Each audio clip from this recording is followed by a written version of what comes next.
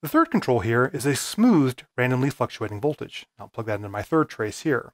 It's a very wide range voltage, and on the data, I'm actually using the 1 grid line equals 2 volt default display. When I have it set to its minimum value, that voltage changes very slowly, and I have it going to the filter cutoff right now.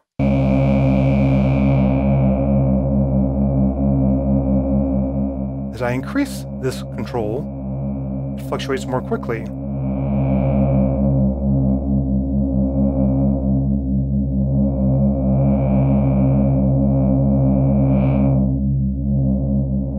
Up to a somewhat fast modulation.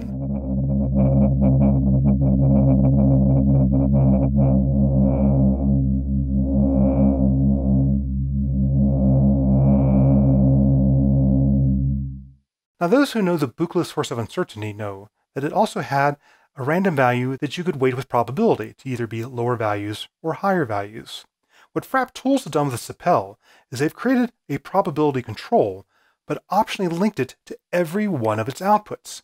These little switches here off to the side decide whether or not those values, the 2 to the nth power, the n+1, smoothly fluctuating, and even the sample and hold, are tied to this weighting to pick lower values or higher values.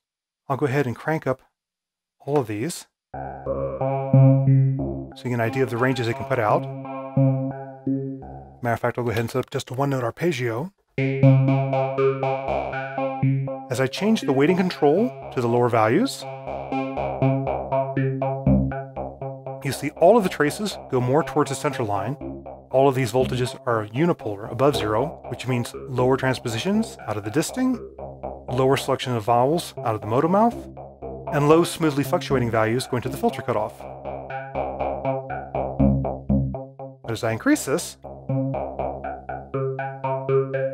that's a pretty even distribution between its high and low values. And then this is going to weight it towards its higher values. You can hear the higher octaves come in, particularly on the distings oscillator.